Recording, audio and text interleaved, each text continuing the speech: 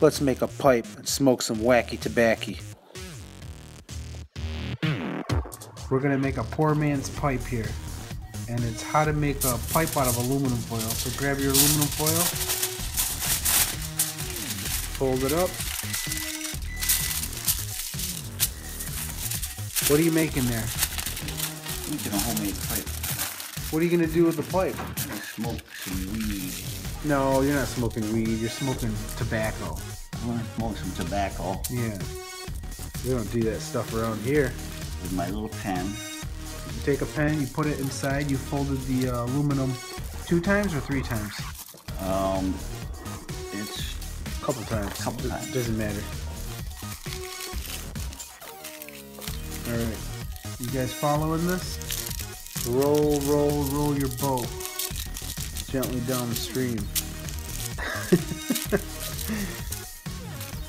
Making a homemade pipe. When did you learn this? In the 70s? In the 70s. Did your parents ever catch you doing this? They found a couple of my pipes here. All my smoked tobacco. Right. Some good twisting.